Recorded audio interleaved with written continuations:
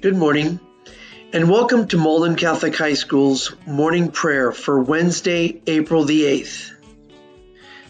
Today we celebrate the feast day of Saint Julie Billiart, who was born on July 12, 1751 in Cuvillers, France.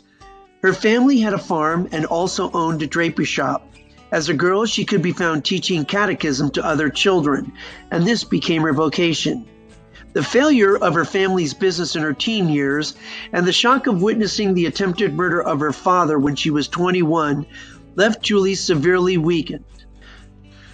By the age of 31, she was unable to walk and eventually became bedridden, yet she never lost her spirit.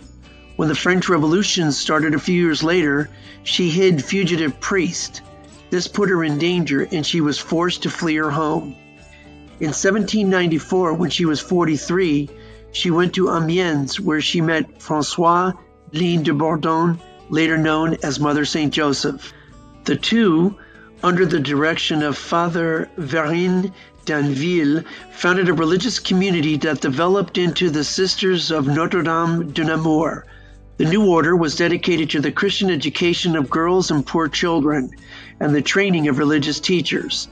Under the direction of Julie, the order flourished and she became superior general. In 1804, after a novena during a mission in Amiens, a priest ordered Julie to walk.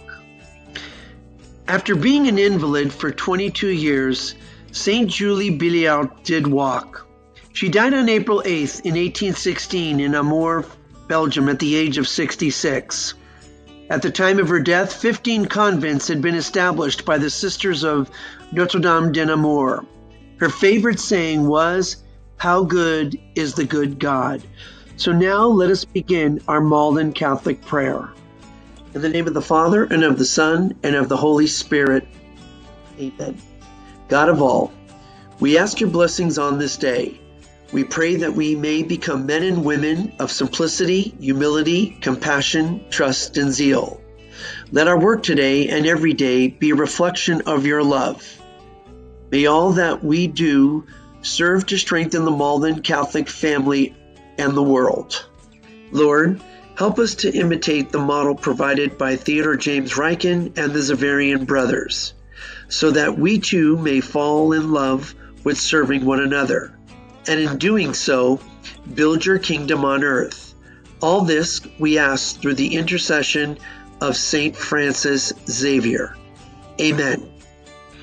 In the name of the Father, and of the Son, and of the Holy Spirit. Amen.